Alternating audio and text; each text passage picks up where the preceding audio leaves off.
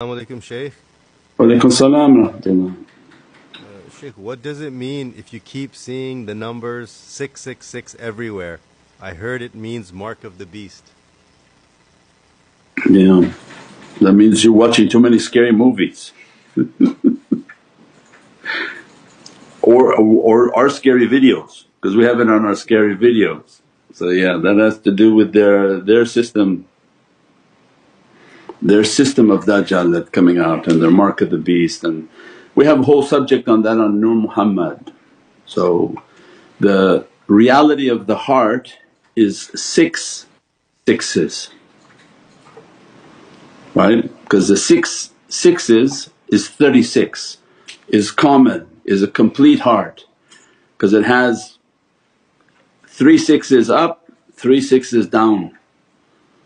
Because 3 sixes is 18, 18 is the reality of Hayy, Ha-Ya.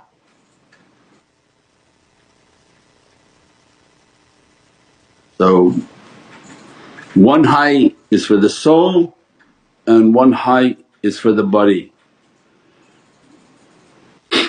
So complete are the ones whom open the oceans of Hayy and the oceans of eternity upon their soul, and that they open the ocean of eternity on their physicality.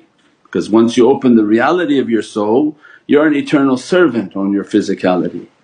So the perfection is in 36, and then that becomes Yasin, the heart of Holy Qur'an, and all the realities that are being taught in the book Yasin, the book Lataif al-Qalb. All of those is about this path towards realities. But Dajjal and shaitans, they don't ask and don't talk about the Hayy of the soul. What they ask is that you take the Hayy of dunya, that right away, right off, that you don't want anything from your soul, and we're going to give you the hayat of dunya, to have your life as if you live it forever on this earth.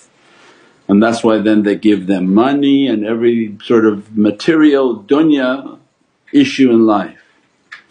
So they sold their soul for a small price, and that's why then they're promoting their 666.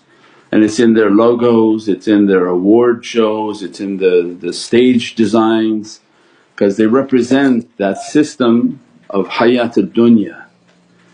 And come Habibi, come to Dubai. This hayat al-dunya sickness that the Dajjal represents. So all of that system then is for that.